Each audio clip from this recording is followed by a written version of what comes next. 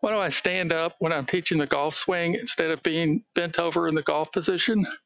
Because it gets rid of all these angles that complicate the analysis of what you're doing in the golf swing. It's very hard to tell what you're doing when you're also wound up like a pretzel. But when you stand up straight, you get rid of those angles, and a lot of things that seemed like they were complicated become very straightforward. If you're not sure of what you're doing in the golf swing, try it standing up straight. A lot of things that seem complicated will suddenly become very simple. Clear out a lot of those angles, clear out a lot of those complications.